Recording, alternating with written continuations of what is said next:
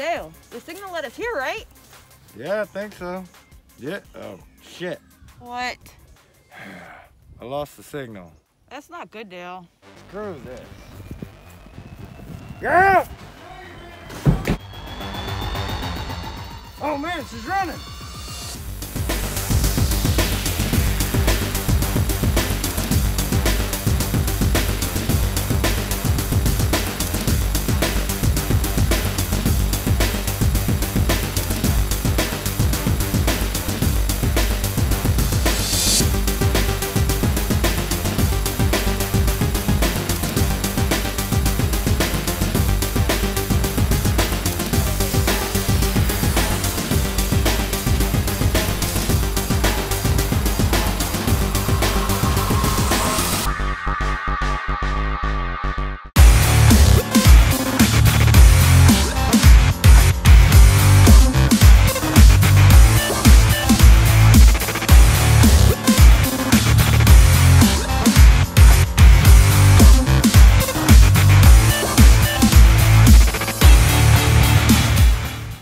Hello YouTube, it is Chris here, and in today's episode we're going to be discussing my Grayman grid down bug out bag. If you're joining us for the first time, make sure you hit that subscribe button so you don't miss any of our new episodes or our daily giveaways. And make sure you smash that notification button so you don't miss anything. Also, we have a new round of our Amazon gift card giveaways, and to enter, you must be a subscriber and share this video using the YouTube tools in the watch page below. We also pick winners in the very next episode, so if you enter on this particular giveaway, you'll find out who the winner is on the very next episode. For those of you who follow us on social media, you know we love building bug out bags and just experimenting with our survival kits.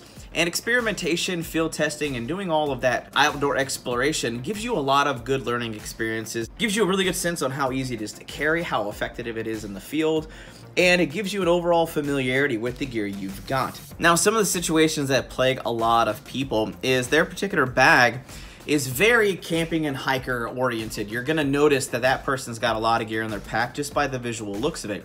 Additionally, there's the other backpacks that are ultra tactical. They've got molly gear everywhere, a whole bunch of stuff, and they're like, oh wow, there's probably some ammo, some really good tools, so you definitely stick out. And that was one of the major 3 problems I was trying to solve. So I wanted to be able to be kind of Grayman, not really stand out to a whole lot of people. And we actually did some urban field testing with this and see how many people, even with a camera on us, how many people actually took notice of the backpack we had on us and us walking around in various public situations. Secondly, the other issue we had is we wanted a bag that was actually going to be waterproof, a dry bag of sorts. Now I know there's a simple solution for that for most people, is you can just get a rain cover. And some of the more advanced, more expensive backpacks actually have a rain cover built into those systems. But for most bug out bags that most people own and have, they have no really good solution for that. What about an ability to keep my electronics safe? Now, what I mean by that is the ability to go off grid, to be able to not be trackable, to have an ability that if there is an EMP attack in a bug out or emergency situation, that my electronics necessarily won't be fried, the ones that I have in my survival kit. How do I maintain security and keep that stuff safe? And what I mean by that is with my flashlights, the batteries, your external hard drives, any SD cards that you might have with pertinent vital documents, your cell phone, any of your portable ham radios. These are all electronics that could be just short-circuited and fried because they run electronics. So in that extreme type of emergency, all your gear would be toast. And somehow, a company was able to solve all 3 problems in one bag. Now, our shelter solution is a very mobile one. This is the Go Camping Hammock by Go Outfitters, and we absolutely love this thing. Insect protection. I have an automatic ridgeline for my tarp built in, and also I have a rapid deployment and teardown system to make this hammock camping system very, very, very convenient. Now, additionally, if you live in a colder climate, they do sell under quilt and top quilts that you can kind of snuggle up with. So if it gets really, really, really cold and you still want to be able to hammock camp, they've got that problem solved, no questions asked. Now, if you want to see a very in-depth look into all the little components and what we actually have in this pack, there is actually a video that we're going to be plugging right about here, and you're going to be able to check out that video, which is our 650-piece survival kit video. Now, there have been a few changes since that video, but nothing so major as to this date that it would require a new video. So a few notable components that we would want to protect with a Faraday cage in the case of any power outages is our external battery. We have our 18650 batteries in here along with our flashlight and our camping lantern. Now those aren't absolute essentials for any type of grid down or bug out or survival situation. However, artificial illumination is a great form of security, protection, and just overall comfort when you find yourself in the dark and you're not sure what is out there. Now for me, the bug out roll is one of the perfect systems because I don't like rummaging through a backpack. So this particular system for what I have set up is actually completely a beautiful marriage of simplicity, protection, and just overall usefulness. Because with me, all I gotta do is take out the bug out roll, hang it up on a tree, and I have all my gear that I want to in a visual, organized setup. And as you guys can see, it's very evenly distributed in a weight category, but it's all put in a very compact system. But something that impresses me so much about this particular bag that we're gonna dive into in just a second is I'm able to stick my bug out roll, my camping axe system, my jacket, and my hammock solution right in that backpack. So I can just go ahead and set up base camp within about 5 minutes. So I can set up and tear down in a total of 10 minutes. We've done a few time trials with my wife and I of setting up the hammock, the bug out roll, and kind of getting ourselves in a situation where we get to the location, we set everything up as we wanted, we hop into the hammock, then we wait 10 seconds, then go and tear everything down. And it literally takes a total of 10 minutes to set up and tear down. I don't know very many people in the world that can actually say they can set up and tear down that effectively. Regarding the 3 problems that I want solved, this is the backpack that has solved that solution. Now, this backpack isn't absolutely perfect. However, it does a very good job overall, and we'll touch on some of the things that I hope they improve on as time goes on. Now, keep in mind, this is a very, very new backpack for 2018. We have been very, very hard on this backpack, and so far it has been holding up really, really well. We've had this for about a month, and so far I couldn't be happier. We haven't seen any issues with any of the seams, any of the zippers, any problems with anything degrading or having any showing signs of too much wear or failing. So this is the Faraday backpack by the Silent Pocket.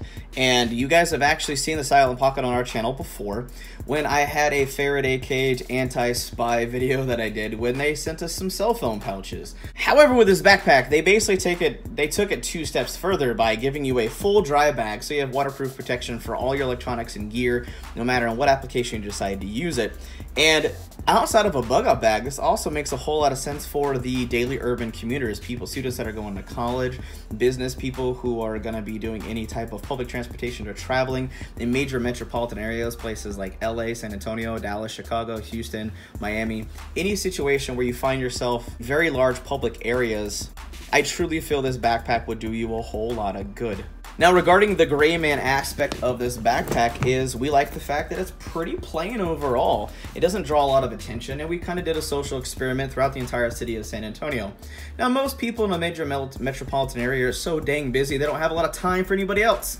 But we wanted to take notice and see if anybody was really paying attention to my wife while she had it on her, walking around the city in various locations. We had her just do some normal commuting and walking through parking garages just around town, and we even took her to a very busy shopping mall here in the city. And basically, for the most part, not a person even blinked or batted an eye, because people carrying around large purses, backpacks, and satchels are a very, very normal part of urban life in our city. So a couple key features about the backpack that are pretty notable. Obviously, it is waterproof because of the dry bag feature with the way that it's set up, and we'll dive into that. But on the outside right here, we have 2 zippers. Now, this is an outer compartment that does not go into the main system. It has this really nice, softer felt material on the inside. It's definitely somewhere where you can stick like an iPad Pro or a small laptop in here, which saves you all of the room for your larger items in this main compartment. Now, right here is the actual handle. You can just pick it up and grab it if you're not going to shoulder strap it right away. And this strap is overall adequate, and it does the job. It is stitched in there very, very, very securely. However, I wish this to be a little bit thicker, or even incorporate where they actually add a padded solution on there, so it's going to be really comfortable if you want to grab it and hold it for longer than a couple minutes. Now, as we move on to the back side of the pouch, the actual padding right here is actually quite comfortable. Even when we got into some of the heavier weights of up to 30 pounds with this backpack, we had absolutely no problems whatsoever. Now, they do have the sternum strap, which is actually pretty cool. It does have the elastic band, so it has some stretch along any male or female sternums. It's going to be a pretty comfortable sit right there. But I like the fact that they take into consideration people of varying heights.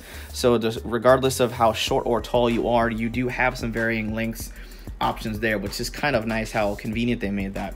Now, with a lighter backpack, if you're just going to have possibly like a pair of gym clothes, a laptop, and a pair of headphones, something like that, light carry in your backpack, maybe your cell phone, the shoulder straps are going to do a pretty good job. It does have some padding, a little bit of relief.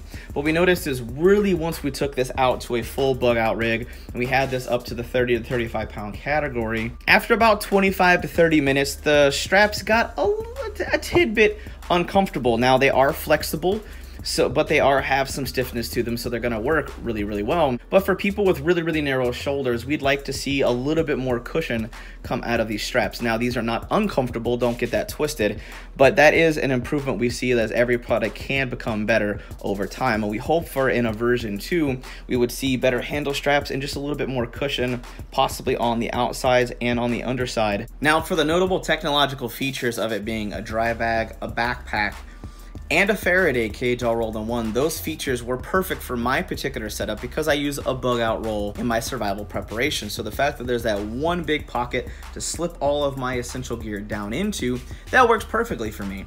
Now, if you don't own a bug out roll, this system may not be absolutely perfect, and you might have to make a few adjustments if this is something you want to consider as far as problem solving. And possibly as an alternative, they may come up with a newer flagship line that offers a lot of the same great technology, including the dry bag and the Faraday cage and even the impressive size of this backpack. But they may incorporate things where we have multiple zippers, pockets, and some more organizational features. And that'd be something that I think would actually take this thing all the way over the top. The winner of yesterday's Amazon gift card giveaway is Samantha Wendelling. Congratulations, Samantha Wendelling. You are the winner, so definitely contact us at the back end of our channel so we can get your contact details. So coming back from my final thoughts, I truly feel this particular backpack by the Silent Pocket is an awesome solution for those who are going to do some heavy commuting, overseas travel, going to be doing a lot of business and work in an urban environment, and they have their information protection at a very high level. I think that backpack is going to be absolutely perfect. Additionally, because of its rugged build, its ability to be a dry bag, and it's been able to handle some brutal physical conditions that we've put it through, for someone who is interested in a all-around jack-of-all-trades protection system that is very simple, straightforward, and to the point, I think that if you're willing to invest in it, it's definitely right up there with some of the best backpacks, as it does check off a lot of the marks. But that's just about it for now, and if you enjoyed my Grayman Grid Down Bug Out Survival Bag, definitely give this video a big thumbs up and share this out with your friends and family in your social media networks so we can keep growing, thriving, and making awesome videos for you guys. But that just about it for now. Hope you guys have an absolute wonderful day. I'm out.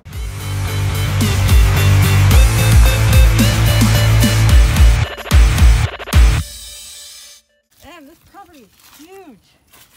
This is gonna take all day.